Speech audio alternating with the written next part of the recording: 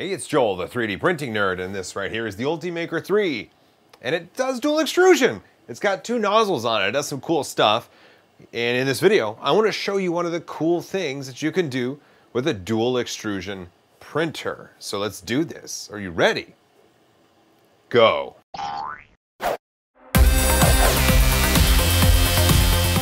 Welcome back. So like I said, this is the Ultimaker 3 multi-extrusion. It's got two nozzles and it'll do two different materials. And I know that it comes with these two example rolls here. This is the silver PLA and this is the PVA. So one of the cool things it can do is use PVA supports, which dissolve away in the water, which leave a fantastic underside to whatever model you're printing. And that's for another video. But for this one, the first one, I really wanted to talk about something cool you can do with a multi-material extrusion printer. So the first print I did was this Easter Island head or this Moai head or whatever it is. And it's built for dual extrusion. You can see though that both materials are of a white or a clear or something. But here's the interesting part, because with dual extrusion, using multiple materials, you can take advantage of the properties of the individual materials. And in this case, one of the materials has this cool property where it changes color in UV light. So a UV pen, a nail lamp like this, or the sun will set it off. I'm gonna show you with a UV light because here in the Pacific Northwest, there's not a lot of light late at night. So here we go. I've got the light on. I don't know if you can see it in the camera, but I'm gonna bring the model over and you can see that it starts to take on a purple. And if I just dive it into the light for a couple seconds and bring it out, it's a very, very dark purple. And I thought, well, that's really cool, right? It's just neat. It's just neat. It's almost like a 3D printing secret ink. And you can make cool custom prints with these designs in them that no one can see. And then you introduce a UV lamp or a UV light pen or the sunlight if you happen to live somewhere where there is some. And all of a sudden your secret messages are visible. So that gave me an idea and I wanted to print something bigger. I went a little bit bigger and I took the Lapras, the low poly Lapras from Flowalistic, and he recently updated it for dual extrusion and I sized it up to 200% scale and I thought, well, this would look cool. So let's turn on the lamp and see how it looks. Here's the Lapras. I'll dive it in here. And then there we go. That's kind of neat. Here, it's got to soak up all the UV light it can. There we go. So it's not the true color Lapras, but still it's purple. It's purple. And the shell is white.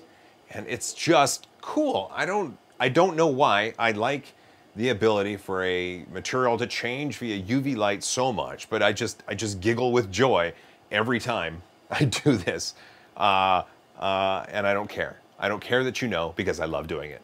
And finally, I thought, what useful thing or what interesting thing, more interesting thing could this be applied to? Because having models with secret, almost 3D printed invisible ink is cool, and having dual extrusion models where one of the materials glows in the dark or has UV reactive filament is cool. But what else could we put that to use? And I thought, well, Lauren over at Buzz Designs made these cool dual extrusion gift tags. And I remember Tessa over at Sparky Face 5 featured it in her multi-material extrusion with single nozzle video. And I thought, well, I'm gonna give this a go on the Ultimaker in the same way.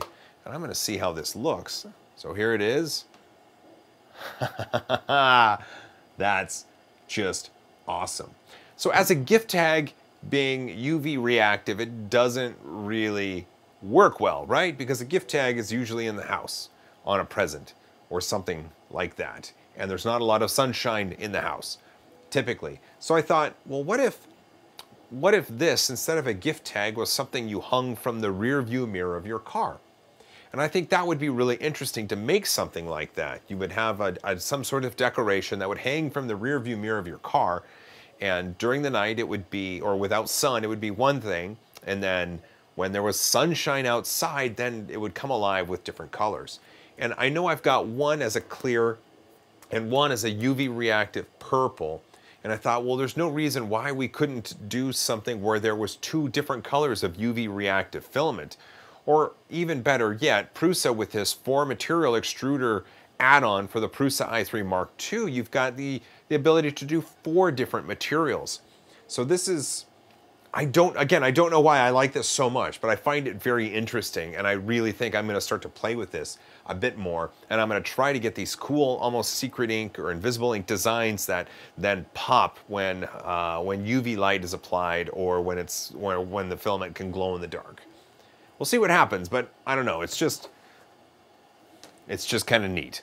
Before I end it, let me tell you about this guy, this mess of a guy. It's interesting. So with the new Cura for the Ultimaker 3, and I don't know if I didn't try it in the previous versions of Cura, but when you bring in 2 models and you want to combine them for the dual extrusion, Ultimaker's Cura seems to drop everything down to the build plate. And that's great unless you have a model such as the dual extrusion Lapras, and the 2 model parts, one of the model parts doesn't actually sit on the build plate, it's up a little bit, but because Cura drops everything down to the build plate initially, in order to get something like this, you then have to reset the transformations so that everything goes back into the place it's supposed to before Cura messed it up. I didn't know that at first, and so this wonderfully flawed model was the result of that. I had model pieces that weren't in the right spot, and so when it was printing, everything was an overhang, and it looks terrible, just like this, and it's unfortunate. But I kept it because I wanted to show you. Oh, don't worry, Lapras. I love you just like your brother. All right, we're gonna call it good right there. This was almost a test of my voice because I'd been sick for so long, and I wanted to get my voice back. So it felt good to turn on the camera. It felt good to talk to you. I'm hoping to stream again really soon, and let's get back into it. Again, thank you very much for watching. Give it a thumbs up if it was awesome. Leave a comment if you have any questions. A big thanks to my patrons who support me financially at patreon.com. They're wonderful people, deserving of all the love in the world. Don't forget to hug each other more often. I love you guys, as always. High five.